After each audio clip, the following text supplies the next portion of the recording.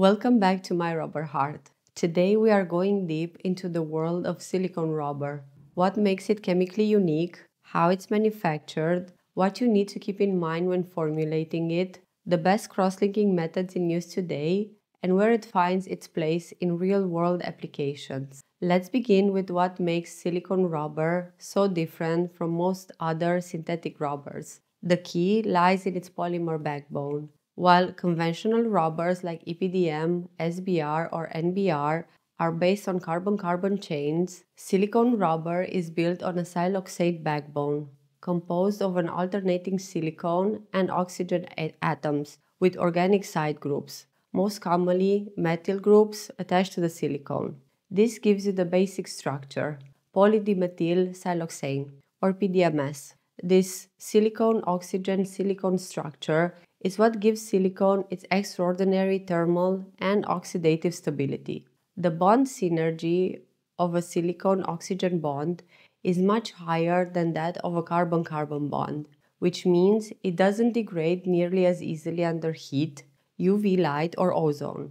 That is why silicone rubber can remain flexible at temperatures as low as -60 degrees Celsius and retain its properties up to 250 degrees Celsius or more, depending on formulation. Now, let's talk about how silicone rubber is produced. The base polymer is synthesized by hydrolysis and condensation of chlorosilane, typically starting from methyl chlorosilane, which are derived from elemental silicone and methyl chloride. These are reacted to form siloxane chains, and through controlled polymerization, you end up with a silicone polymer with the desired molecular weight and functionality.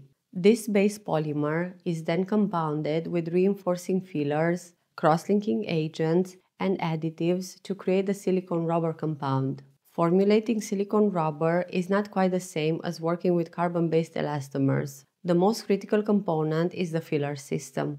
The raw silicone gum by itself is extremely soft and weak. To give it mechanical strength, fumed silica is added. This is a highly surface-active form of silica with a massive surface area that interacts with the polymer to create reinforcement. However, too much fumed silica or poorly dispersed silica can result in poor processability and instability, so it's often treated with surface modifiers like siloxanes or silanes to improve its compatibility. Another must-have in silicone compounding is careful moisture and contamination control. Because of the reactivity of the curing systems, contamination with amines, sulfur compounds, peroxides from previous runs, or even traces of water can inhibit or destabilize the cure. This is particularly important for addition cure system, which rely on a platinum catalyst. That brings us to cure packages.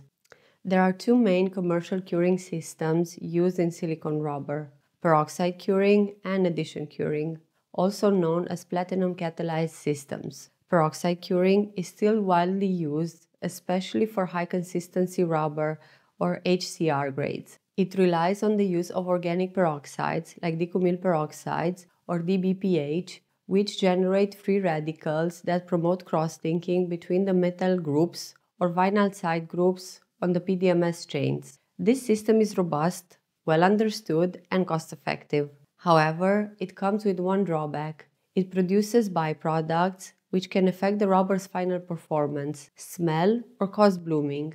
That's why a post-cure at high temperature is almost always required, especially for food-grade or medical silicone, to drive out these residuals and stabilize the network. The alternative is addition curing, used more often for liquid silicone rubber or LSR and medical grades. Here, a platinum catalyst drives a reaction between vinyl functional PDMS and a silicone hydride crosslinker, forming silicone carbon crosslinks. The advantage of this method is that it's clean, so no byproducts are formed, and it cures fast and at relatively low temperatures, which makes it ideal for injection molding and thin-walled medical components. The downside is sensitivity.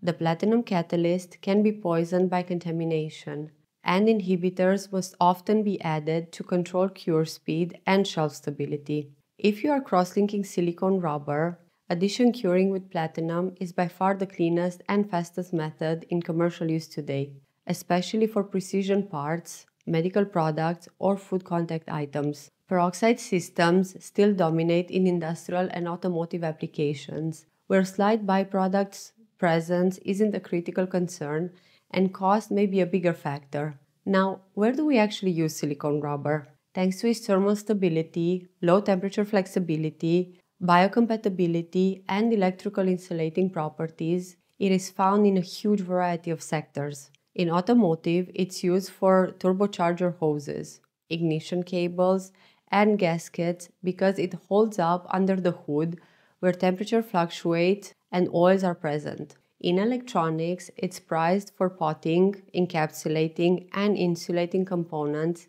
due to its dielectric properties and resistance to cracking and arc. In the medical field, silicone is used for tubing, catheters, and implants because it's inert, non-toxic, and easily sterilized. The food and consumer goods industries use it for baking molds, bottle nipples, seals, and spatulas. Basically anything that must withstand high heat and come into contact with skin or food. And in construction, it's used in high-end sealants and weatherproofing systems. That's the story of silicone rubber, a material whose unusual chemistry makes it indispensable where other rubbers just can't survive. From its siloxane backbone to its platinum-catalyzed cures and heat-defying stability, it's a class of elastomer that truly stands apart. Thank you for joining me on my rubber heart. If this episode helped you understand why silicone rubber behaves the way it does, drop a like, subscribe, and let me know in the comments if you've worked with it yourself or where you think it's being underused. Until next time, stay elastic and stay curious.